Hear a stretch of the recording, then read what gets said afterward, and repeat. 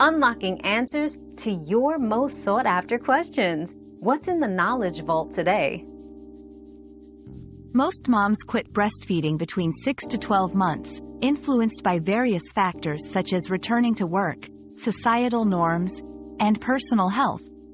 To support continued breastfeeding, creating a supportive environment at work, educating about breastfeeding benefits, and ensuring access to professional lactation support can be crucial. Tailoring solutions to individual needs promotes longer breastfeeding durations, benefiting both mothers and infants. Our quest for knowledge never ends.